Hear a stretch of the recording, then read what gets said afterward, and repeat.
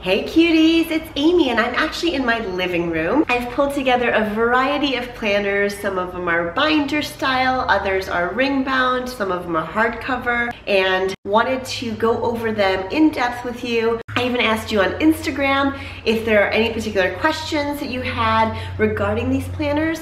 I made sure to answer them in the video, but if you have additional questions, definitely leave them in the comments below.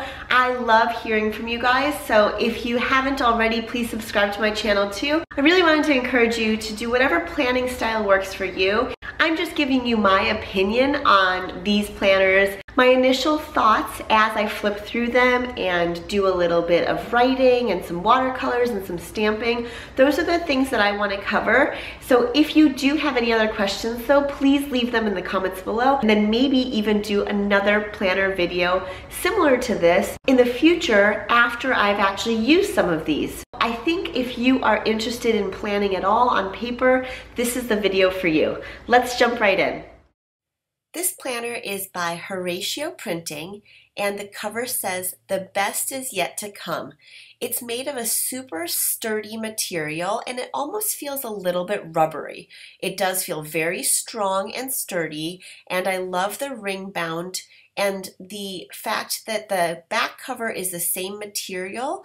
I wish I could describe it to you properly, but it feels really good, and I think it will last. So when you open it up, it says, "Welcome to the family. We designed this planner to help you find peace, perspective, and strength from God.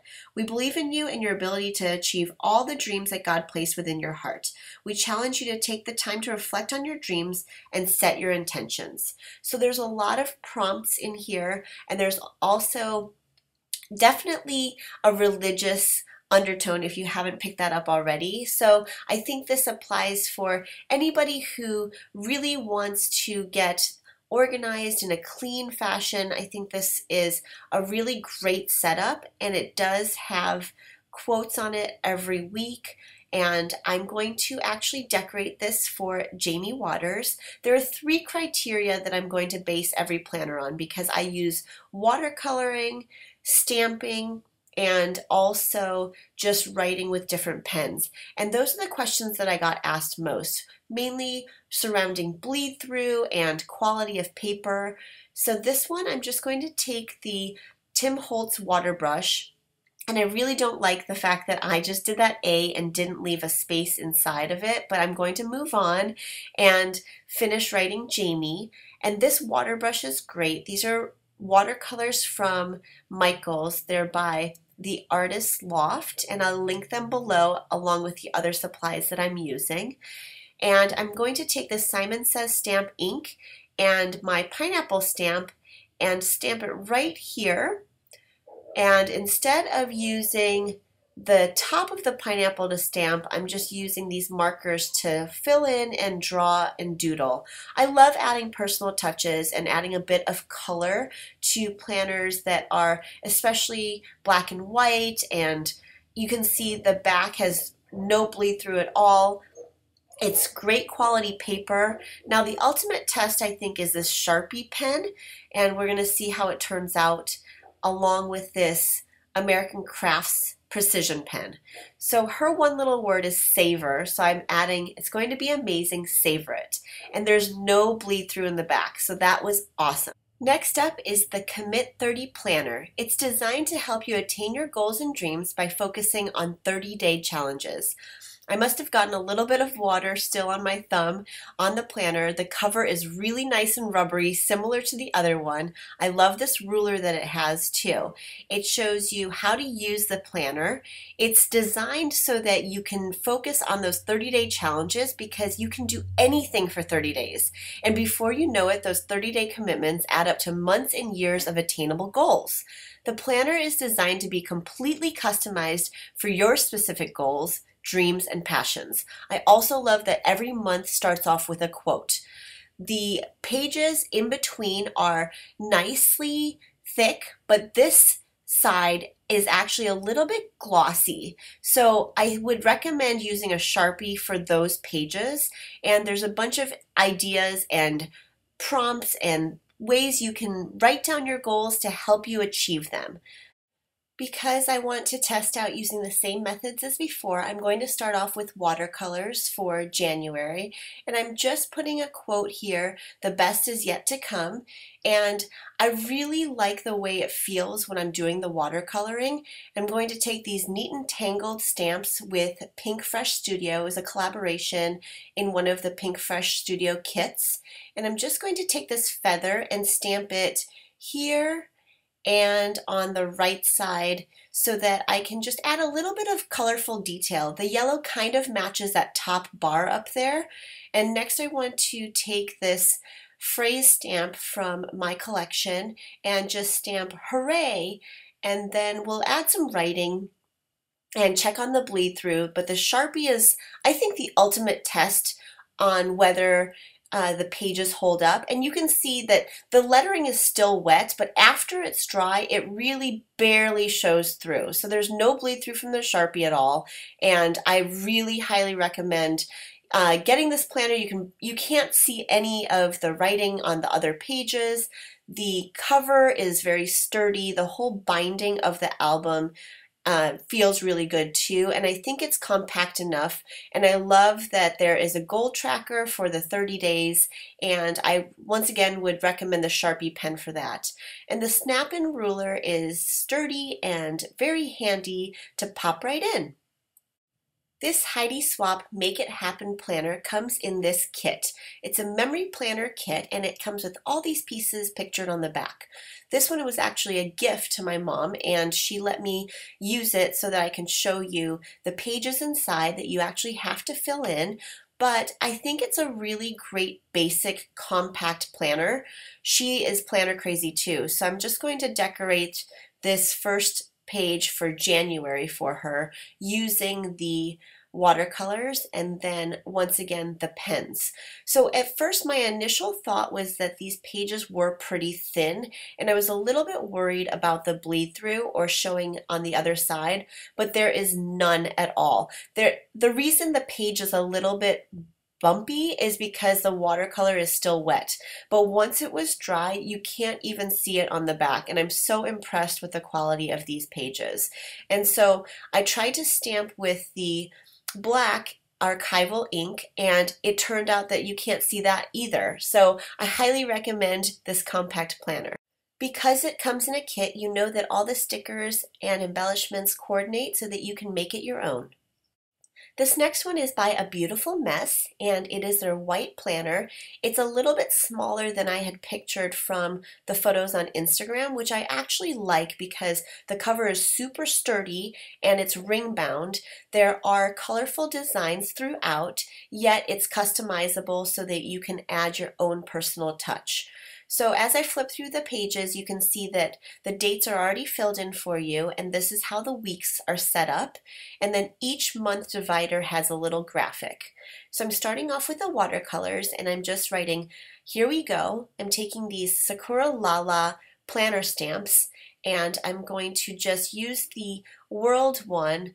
And I like the globe because I think it's simple and it kind of represents, all right, let's start something, a new journey, a new adventure.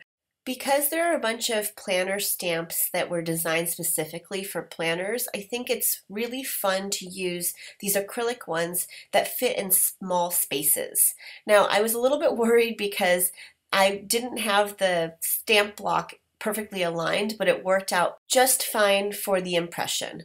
Next, I'm going to fill in some to-dos that are pretty general that I like to do every month, every day really, is have fun, be intentional about making the best or most out of every single day and every single month and week. I think that's the beauty of planning, is that you can really personalize it and set small daily habits that you can infuse into your life to make it a better one. Now, I wrote "Get Stuff Done" in the American Crafts Precision pen, and I'm using this erasable friction pen underneath for "Enjoy." Now, if you flip over the page, you'll notice that there's no bleed through, and I'm really impressed with the paper quality and the fact that this is such a cute size. This is the Passion Planner from Angelia Trinidad. It comes in 2 different sizes. This is the smaller one, and it's customizable. The cover is soft leather, and it says, each part of Passion Planner provides enough structure to act as a solid starting point, while still allowing lots of room for customization.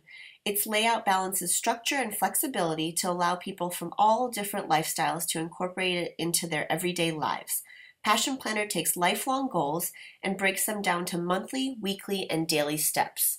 So you do have to fill in the blanks, and there are plenty of prompts, so you can actually start this in any month. It doesn't have to be January. The founder and designer mentions that she wanted to make one planner that could be the place for all of your thoughts by having the structure of an appointment calendar, the potential for creativity of a sketchbook, and reflection space of a journal. She wanted a planner that not only got people thinking about where they wanted to go, but also would help them get there.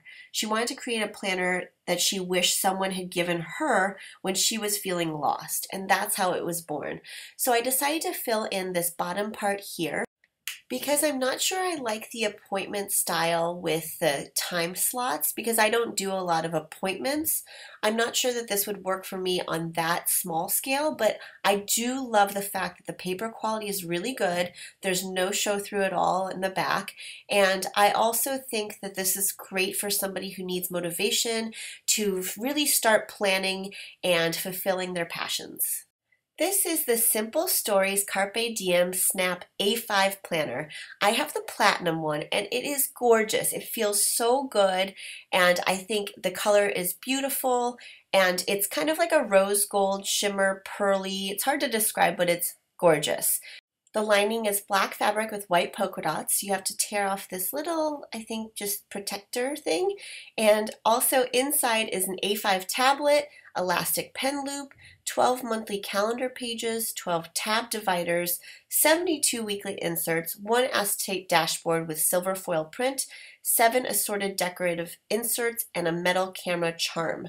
There are 4 interior pockets, and it is so fun, really well designed, colorful, and you can fill in and customize it on your own. So you do have to fill in the dates, so you can use this for any year. Doesn't have to be 2016. I'm writing my name in script in the front over here next to this colorful page with a bunch of stuff that I actually really like donuts and coffee and a shopping bag and a doggy. Cute graphics like this come in the planner, as well as embellishments and accessories that you can purchase separately that coordinate. And I love the colors and all the fun little additions, so you don't have to feel like you have to customize it so much. I think just a few little additions would really make this your own. I think it's also a good alternative to higher priced A5 planners like Kiki K, and you can see that there's a little bit of warping only because it's still wet, like I said, but once it was dry, I can confirm that you couldn't see it at all. So there was no bleed through, you can't see the other stuff. Personally, I think this is a little big for me to carry around, but I do love it, and I know plenty of people who love and swear by the A5 size. I really just love the little dividers and the prompts, and it's just cute and colorful and really fun. For those of you who have been watching my channel for a while, you'll know that I've been using the Get to Work book for quite some time, and I really love how it works for me. This is the prompt for January, and you can actually tear it out and hang it up, but I love the fact that it's weekly and there's no time slots. I like the grayscale so I can customize it as I see fit. I've really enjoyed doing a bunch of stuff and then also keeping it messy, and this is what's working for me. Which is what I think is the most important part of this whole planning thing, is finding the one that works for you to help you achieve your goals and get stuff done.